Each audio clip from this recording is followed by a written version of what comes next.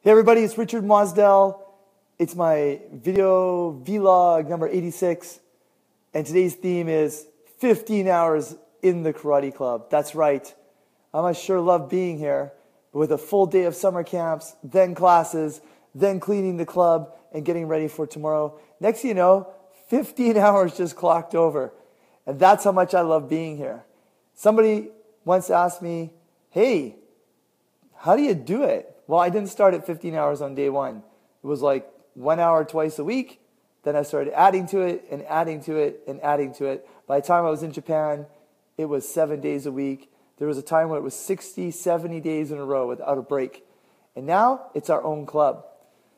So is it difficult to do 15-hour days? Well, it doesn't happen every day, but I really, really want the club to be a fantastic place for someone if they come here tomorrow.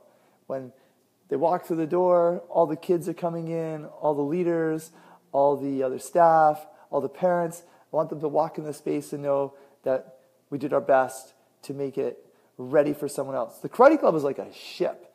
It is literally like something we take out, we use, we bring it back, we take people with us, we got to keep them safe, we got to keep them active, we got to keep them healthy. And when we take them to the park, we got to make sure they don't get sunburnt or get lost. It's exactly like a ship, but we also have to put a lot of energy into it to keep it going. I love this. This is great. I actually can't wait to get back here tomorrow because it's our space and you guys are so much fun to be with. So the theme, 15 hours. If you love what you do, none of it is a chore.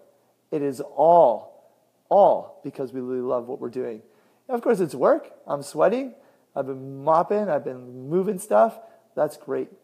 So if you love something, put the hours in and go for it. Just go for it.